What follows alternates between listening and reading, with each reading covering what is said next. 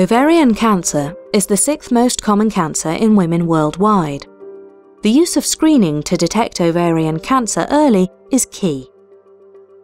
Scientists at the University of Oxford have used a new technique to discover 6 types of cell that may trigger ovarian cancer. The newly discovered cells are in the fallopian tubes, which carry eggs from the ovary to the womb, and where most ovarian cancers begin. The team at the University of Oxford analysed 6,000 cells from 16 women, including healthy women and women with different cancers. They used a technique called single-cell RNA sequencing to take a snapshot of the molecules in a cell, identifying new subtypes of normal fallopian tube cells.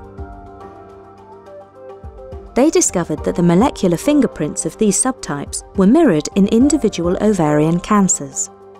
Single-cell sequencing of the normal fallopian tube enabled identification of a particular group of ovarian cancer patients who have the poorest chance of survival and those who do not benefit from current treatments.